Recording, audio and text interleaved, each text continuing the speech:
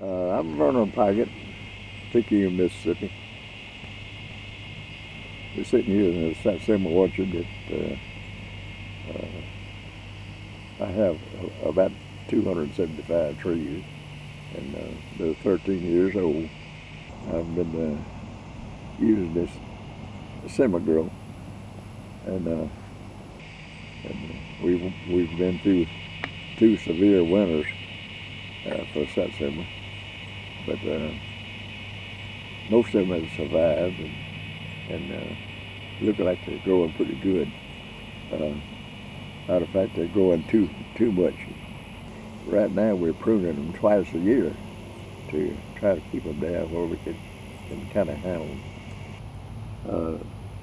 2 years ago, my wife says, "I'll tell you what I'm gonna do. I'm gonna, after breakfast, I'm gonna run down and pick some Satsumas." And so Drew had already put out 5-gallon buckets everywhere, you know. And the first tree on the end of this row, I believe, she stopped there and went to cutting. About 30 minutes later, she come back in the house. I said, "What'd you do, burn out?" She said, "No, I got all my buckets full."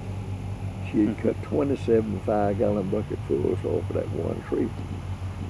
So, I mean, that gives you an idea of how much they really will produce. SumaGrow, it's cost-wise, it's a lot cheaper than fertilizer.